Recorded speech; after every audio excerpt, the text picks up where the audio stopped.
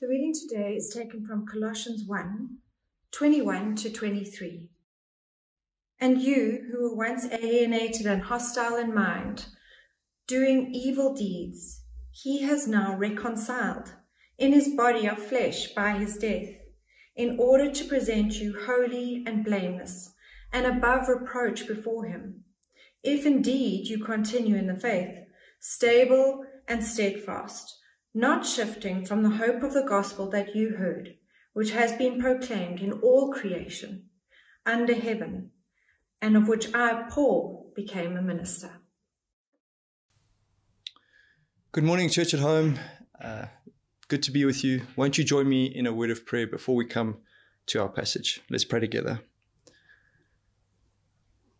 Father, we ask that this morning by your Spirit, you will show us once again that Jesus is enough, that he is the fullness of deity in bodily form, that he is the cosmic Christ over creation and new creation, that he's enough for the universe, he's enough for the local church, he's enough for us.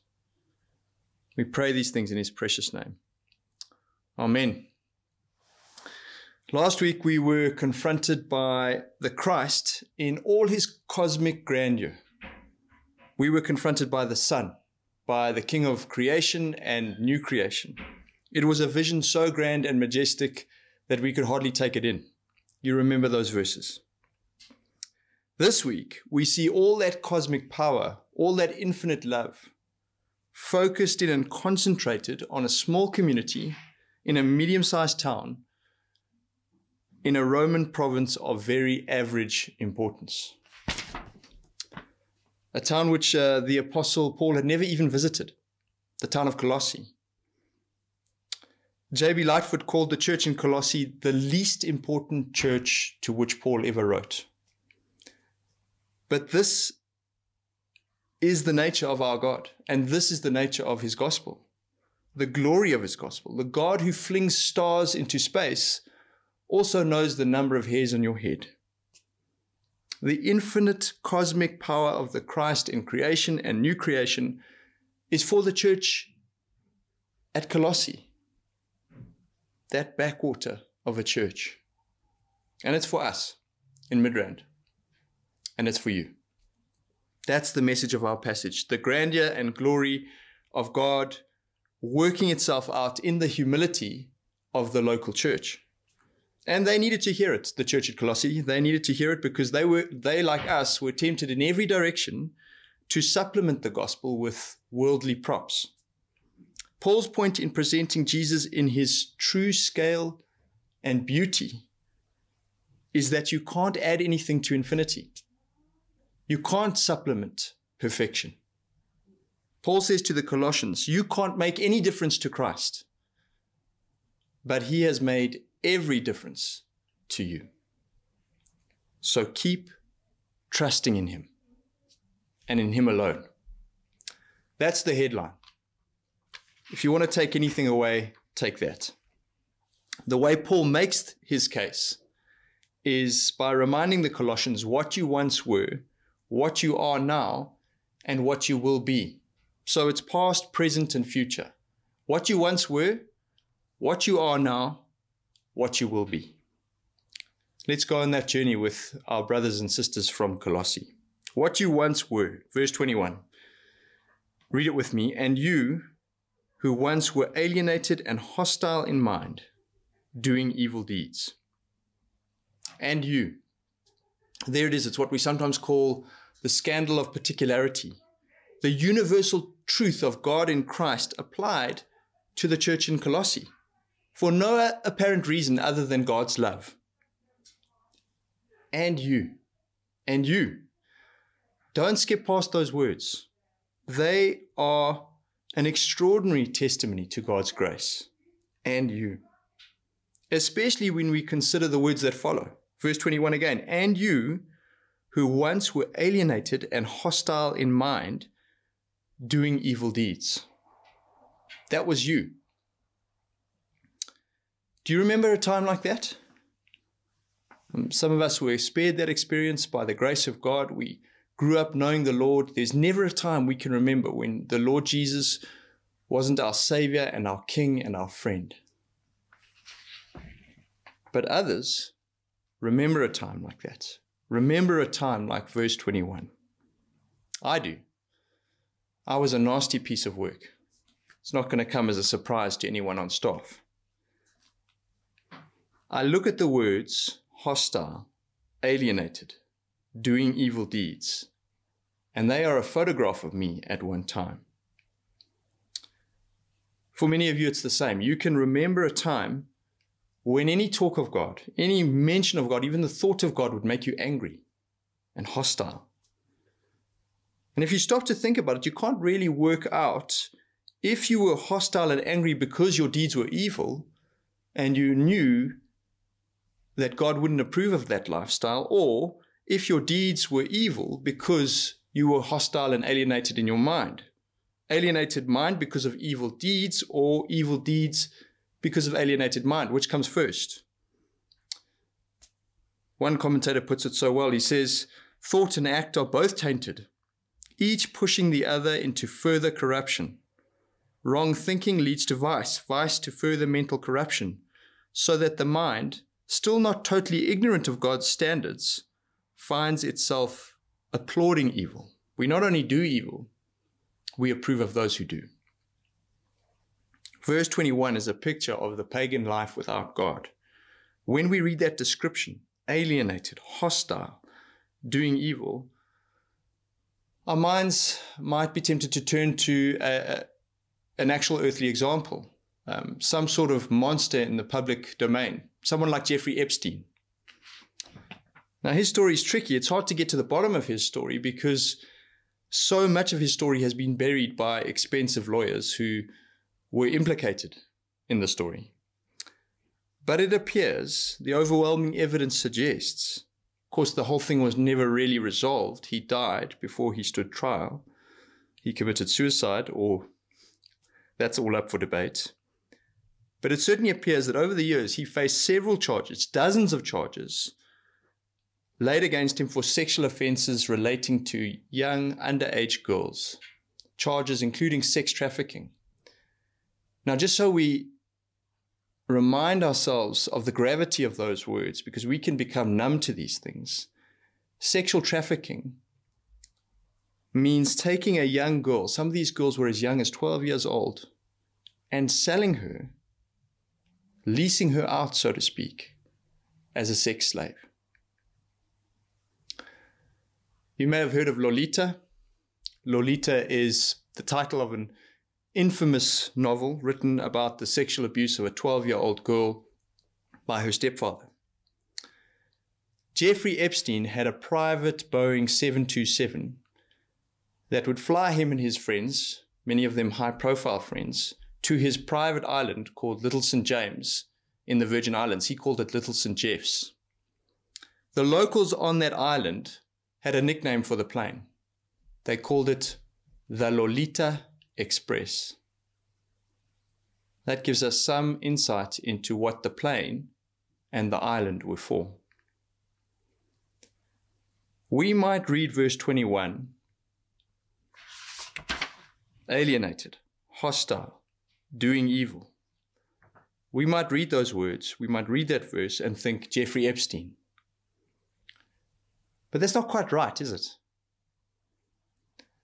What money and power do is they take the reins off of sin. They take away all constraints. The corrupt mind and the evil deeds can run free. There are no limits. But that corrupt mind, those evil deeds, the sin that produces that sort of fruit is already in every heart. Money and power just take the reins off. What celebrity does is it takes that sin, the sin that is in every heart, and broadcasts it onto the big screen or onto Netflix. But again, it's the sin that is in every heart. We mustn't make the mistake of reading verse 21 and think it's reserved for the likes of Jeffrey Epstein. Before Harry Potter made her famous, J.K. Rowling wrote a little story called The Ichabod. She's actually been publishing it, one chapter a day over the course of lockdown. It's a brilliant allegory of state capture to my mind. I'm just going to read one passage. It gives us some insight into the hostile mind and the way the hostile, alienated mind functions. So I'll read for you. Quite a long passage, but it's colorful. It's J.K. Rowling. What happened was this. The king of Pluritania came to pay a formal visit to King Fred, and Fred decided that he must have a brand new set of clothes made for the occasion. Dull purple overlaid with silver lace, amethyst buttons, and grey fur at the cuffs. Now, King Fred had heard something about the head seamstress not being quite well, but he hadn't really paid any attention. He didn't trust anyone but Daisy's mother to stitch on the silver lace properly, so he gave the order that nobody else should be given the job. In consequence, Daisy's mother sat up 3 nights in a row, racing to finish the purple suit in time for the King of Pluritania's visit. And at dawn on the 4th day, her assistant found her lying dead on the floor, with the very last amethyst button in her hand. While his dresses were helping him into the new purple suit later that morning, Fred tried to make himself feel a little less guilty by talking the matter over with Lords Spittleworth and Flapoon. I mean to say, if I'd known she was seriously ill, panted Fred, as the servants heaved him into his skin-tight satin pantaloons, naturally I'd have let someone else sew the suit. Your Majesty is so kind, said Spittleworth. A more tender-hearted monarch was never born. The woman should have spoken up if she was unwell, grunted Flapoon from a cushioned seat by the window. If she's not fit to work, she should have said so. Properly looked at, that's disloyalty to the king. Or to your suit, anyway. Flapoon's right, said Spittleworth, turning away from the mirror. No one could treat his servants better than you do, sire. I do treat them well, don't I? Said King Fred, anxiously sucking in his stomach as his dresses did up his amethyst buttons. Put this unhappy occurrence out of your mind, sire, said Flapoon. A disloyal seamstress is no reason to spoil a sunny day. Isn't it beautiful? King Fred wasn't a sex trafficker. His deed was simply failing to love another human being, failing to acknowledge her struggle. But when he reasons with his lords and he concludes that his own sin was in fact hers, we can see clearly. He shares the same corruption of mind as Jeffrey Epstein, the same alienation, the same hostility. It's not the same in quantity or extent. It's the same in quality, nature. The seeds are there, even if the plant is not fully grown. We mustn't make the mistake of thinking that because our sins are more socially acceptable than, say, sex trafficking, more respectable in pleasant company, that verse 21 doesn't apply to us. Remember, the writer to the Hebrews, you'll remember from our series, the writer to the Hebrews wrote that unbelief itself is evil. Paul, in his letter to the Romans, says that anything which does not come from faith is sin. If ever there was a time when you were alienated from God, where you were not his loving, obedient son or daughter, then all of verse 21 is yours, and you must own it. That's what you once were. Who of us can claim that we are better than King Fred? Who of us never ignored someone else's struggle? Never failed to love someone else as ourselves? Anyone? And if we're honest, don't we have our own lords, Spittleworth and Flapoon? Don't we let them convince us that we were right all along? And in fact, my sin was the other person's fault. So on the whole, I'm a good person, and if anyone was out of line, it was her. Don't we have that kind of conversation with ourselves or with others all the time? Don't we find it exceedingly easy to condemn the sin in others, but to justify ourselves for the very, very same sin? That comes naturally. That's easy. We have to own all of that. We have to remember how bad it was, how bad it sometimes still is, if we're going to have any grasp of how good God is. We have to own verse 21 if we're going to have any hope of coming to terms with the magnitude of verse 22. We have to plumb the depths of who we were if we are ever going to begin to fathom the heights of who God is. That's what you once were, verse 21. What you are now, verse 22. I'll pick it up in verse 21 just to help us with the flow. And you, who once were alienated and hostile in mind, doing evil deeds, he has now reconciled in his body of flesh by his death. The first thing that really should strike us, but often doesn't, is who's done the reconciling. You were alienated. You were hostile. You were evil. But he has reconciled. That's back to front, isn't it? Surely the offending party does the reconciling. Surely the offending party takes the initiative. No, this is the extraordinary back to front grammar of grace. God blesses us beyond our wildest dreams. We reject him. We are hostile towards him. We are alienated from him by our own choosing. We do the things we know will cause him pain. And so the relationship is broken. Surely, given all of that, we need to fix it. I mean, yes, that would be right and fair, but that's not what happens. He comes to us, those who have declared war on him. He comes to us with nothing but the offer of more kindness, blessing upon blessing, nothing but forgiveness and love. But surely we have to do something to make it right. I mean, I've had conversations with some of you and I feel your exasperation at this point. I've heard some of you grappling with grace. Surely I have to do something. No, that's the grammar of penance. And penance makes so much sense to us. Penance is pay as you go. But it's not the grammar of grace. We said two words in verse 21 were a scandal. And you. It only takes one word in verse 22. He. He does the reconciling. How easy is it to reconcile? And let's take our own experience here in South Africa. We've had our commission. How easy has it been? How's it gone since then? What is the state of reconciliation right now? How do you reconcile two parties on opposite sides of 400 years of oppression? Let's widen the scope. Let's go all the way back to the beginning, right to the beginning. How do you reconcile Cain to Abel when Abel is nothing more than a beaten, bloodied corpse? How do you reconcile Cain to his mother, Abel's mother? How do you reconcile Abram to his wife when he effectively gave her to another man just to save his own skin? So you are the marriage counselor. What do you say?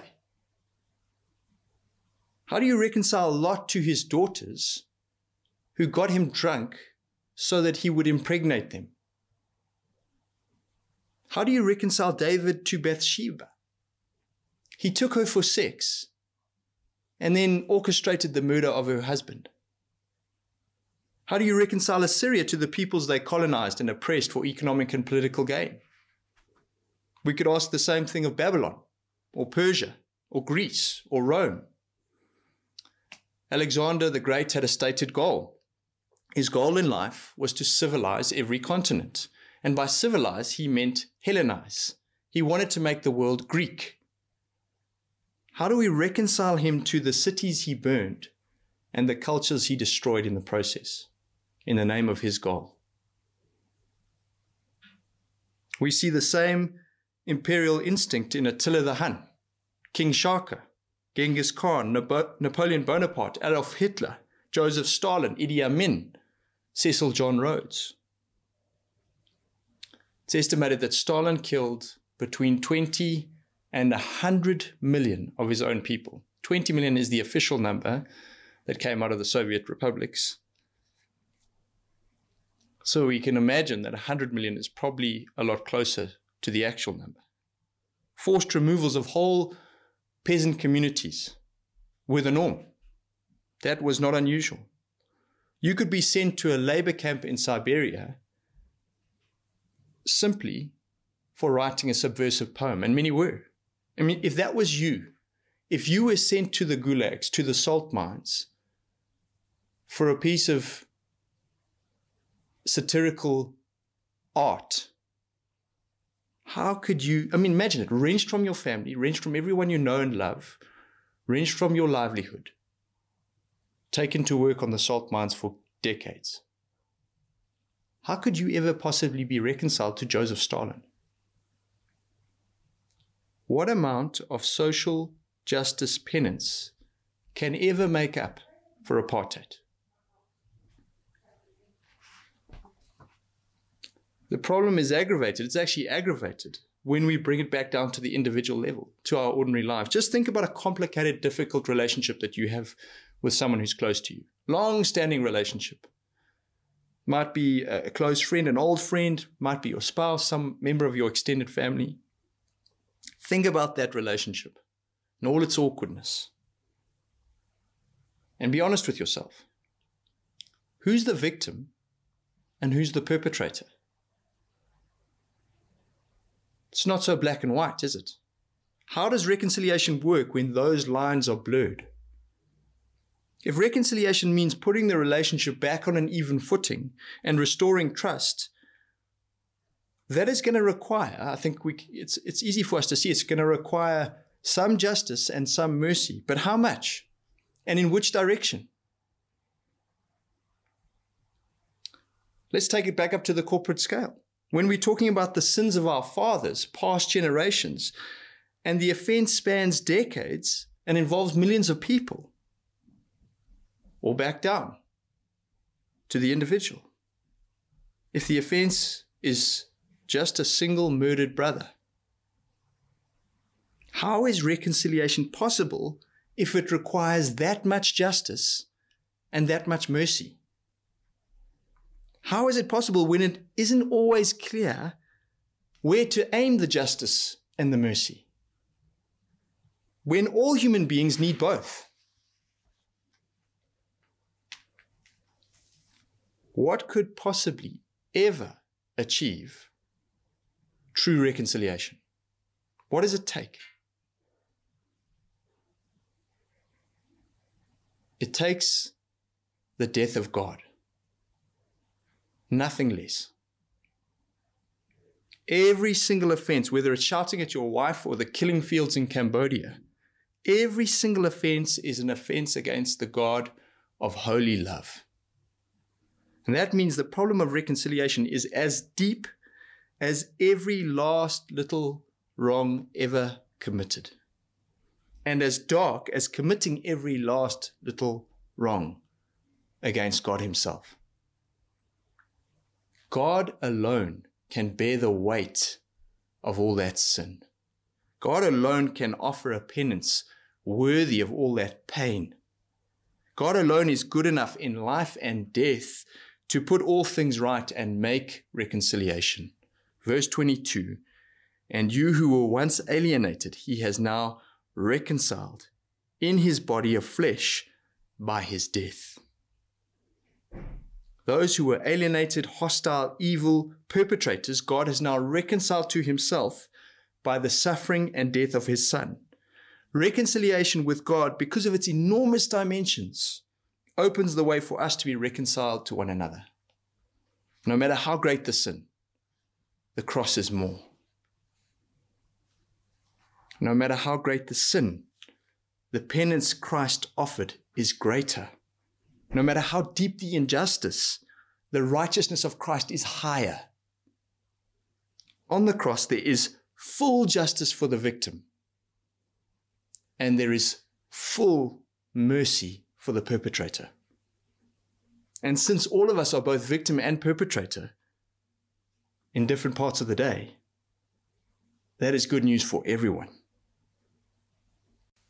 We were once alienated, what we are now is reconciled to God and equipped with every resource for full reconciliation with one another in the cross. What you once were, alienated. What you are now, reconciled. What will you be? So that's past and present. What does the future hold? Verse 22 again. He is now reconciled in his body of flesh by his death, in order to present you holy and blameless and above reproach before him. Blameless and above reproach are judgment words. Christ does his work of reconciliation so that we can stand in the final judgment.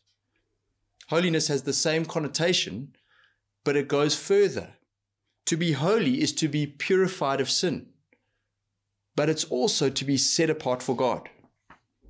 And if we are found to be set apart for God on that final day, if that is the judgment because Christ has dealt with all of our hostility and alienation and evil, and he has brought us near, what are we set apart for? We are set apart for eternal life with God. And the wonderful news, the news of unimaginable wonder, is that eternity starts now. We begin to become who we are in Christ today. We hear the word holy. It's a Bible word, it's a church word, it's a boring word. To us, it means the end of fun. We switch off. But when you hear the word holy, and you hear it applied to you, set apart for God, you should explode with joy. I don't think we begin to fathom what it means that we are holy, set apart for God. I'm going to let Jonathan Edwards explain it, describe it at least. It's a mystery that can't really be explained, but here's his description. He writes this: holiness is a most beautiful and lovely thing. We drink in strange notions of holiness from our childhood as if it were a melancholy, morose, sour, and unpleasant thing. But there is nothing in it other than what is sweet and ravishingly lovely. It is the highest beauty, vastly above all other beauties. Holiness is of a sweet, pleasant, charming, lovely, amiable, delightful, serene, calm, and still nature. It is almost too high a beauty for any creatures to be adorned with. It makes the soul a little, sweet, and delightful image of the blessed Jehovah. Oh, of what a sweet, humble nature is holiness! How peaceful and loving of all things but sin! Of how refined and exalted a nature it is! How it changes the soul and makes it more excellent than other beings! How is it possible that such a divine thing should be on earth? He goes on and on. On the last day, you will be counted holy, and everything I've just read will be yours in its fullness. And that change, the journey to that last day, begins now. Today, we begin to become who we are, who we already are in Christ Jesus. You were once hostile to God, alienated in your mind, but now he has reconciled you to himself, so that one day you will stand in the judgment and be holy, set apart for God, not just in status, but in the beauty of your character for eternity. That's what you once were, what you are now, and what you will be if, another big little word. Verse 23, if indeed you continue in the faith, stable and steadfast, not shifting from the hope of the gospel, you can count yourself reconciled, ready for judgment and the holiness of eternity if you continue to trust in Christ. Now, why does Paul add the if? He adds it because, like us, the Colossians were tempted on every side by a whole range of alternatives to trusting in Christ. It's a bit like going shopping, right? You go in needing one important item. Let's call it a pack of AAA batteries. So you are focused, especially the gents. You're focused, you're task-driven, you avert your eyes, you're not making eye contact, you're not interested in any other aisle but aisle 4 where the AAA batteries can be found. You go, you grab your batteries, you turn for the checkout, you enter the queue, and of course the queue has been arranged like a theme park. It winds its way, it meanders its way endlessly through the never land of impulse purchases. All those chocolates calling out to you, pick me, you need me. And by the time you walk out, the one essential item has become a whole basket full of nice to haves, little treats, patkos. That's the domesticated version of a very dangerous spiritual reality. There's a whole range of spiritual supplements calling for a spot next to Jesus. But in middle-class Midrand, the ones that shout the loudest generally have to do with lifestyle aspirations. I love Jesus, but I don't need to be fanatical and invest all my hope in him. There has to be a little bit of room for house, car, career, education, that whole package. He takes care of the spiritual side, but the portfolio is not quite complete without a few lifestyle investments. My picture of salvation has a certain address, a certain horsepower. It wears a certain school tie. In other words, Jesus is wonderful, but we go too far if we say that he's everything. I mean, everything. Surely not. Jesus is wonderful, but on his own, he's not quite enough. The whole force of the letter to the Colossians is that he is. And what a force it is. Let me just read those verses from last week again. I'll just read them. Let them wash over you. Drink them in. From verse 15, he is the image of the invisible God, the firstborn over all creation. For by him all things were created in heaven and on earth, visible and invisible, whether thrones or dominions or rulers or authority, all things were created through him and for him. And he is before all things, and in him all things hold together. And he is the head of the body, the church. He is the beginning, the firstborn of the dead, that in everything he might be preeminent. For in him all the fullness of God was pleased to dwell, and through him to reconcile to himself all things, whether on earth or in heaven, making peace by the blood of his cross. All things, fullness. My friends, what can you add to infinity? What supplement is there worthy of perfection? Jesus is the cosmic Christ. He is the King of creation and new creation. And he's our King. He's King of the local church. He's your King and my King. Any whisper in your ear that there is more available over here or over there or just around the corner is a lie from the pits of hell. Put your trust in him and in him alone. Let's pray.